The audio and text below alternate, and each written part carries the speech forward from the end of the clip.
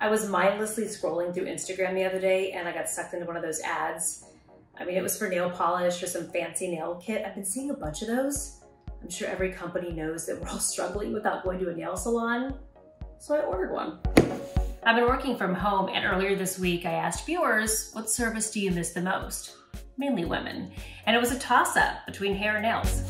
But in this quarantine life, when you've got nothing else to do, I thought I'd jazz them up.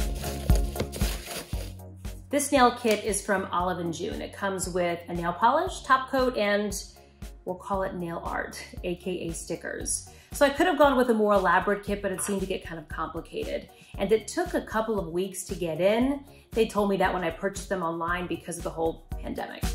Don't mind that cut. When it comes to nails, I go a little more natural. I've got a lot of other things to upkeep, so these tend to take a backseat. The company promises the polish is easy to apply and lasts a long time. Now, I haven't done my nails for 15 years, so let's see if it works.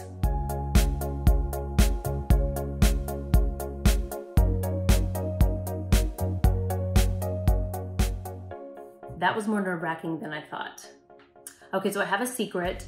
I haven't done this in 15 years, so I messed up a couple of them. Luckily, I have nail polish remover, so I'm not giving up on it, but I definitely need another coat.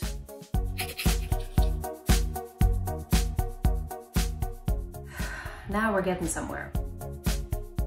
Before you paint your nails, how about, I don't know, opening the stickers first? This is not easy.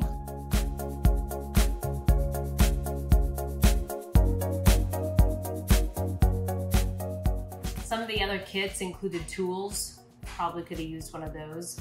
But the toothpick came in handy to clean up and apply the stickers. Other than the fact that my husband commented and said my nails look like a teenage girl, that is a reflection on my choices and not the polish. I found that it was really easy to work with. Yeah, so it got a little tacky pretty quickly, but no bubbles, no streaks. Any issues was user error. I cannot wait for nail salons to open back up again.